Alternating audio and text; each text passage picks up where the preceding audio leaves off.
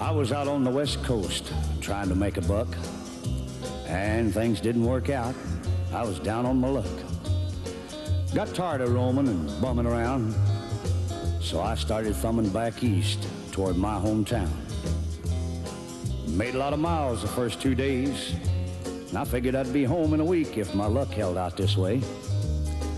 But the third night, I got stranded way out of town at a cold, lonely crossroads. Rain was pouring down.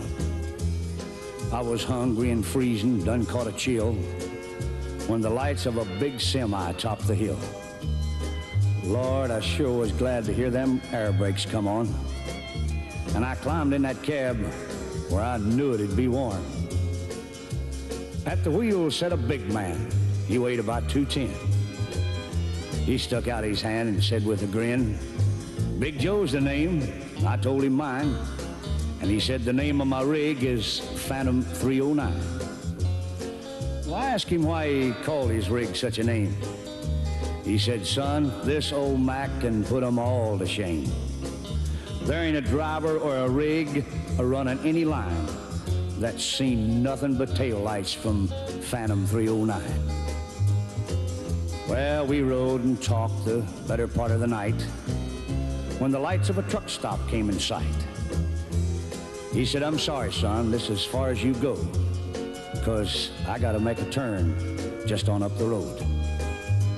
Well, he tossed me a dime as he pulled her in low and said, "Have yourself a hot cup on old Big Joe."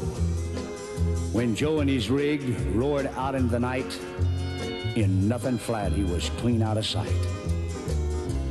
Well, I went inside and ordered me a cup, told the waiter Big Joe was setting me up.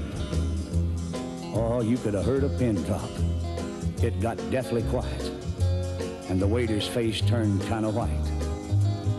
"Well, did I say something wrong?" I said with a halfway grin. He said, "No, this happens every now and then. Every driver in here knows Big Joe.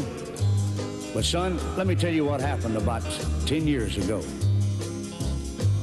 At the crossroads tonight where you flagged him down, there was a busload of kids a-coming from town. And they were right in the middle when Big Joe topped the hill. It could have been slaughter, but he turned his wheels. Well, Joe lost control, went into a skid, and gave his life to save that bunch of kids. And there at that crossroads was the end of a line for Big Joe and Phantom 309. But every now and then, some hiker will come by, and like you, Big Joe will give him a ride. Here, have another cup, and forget about the dime.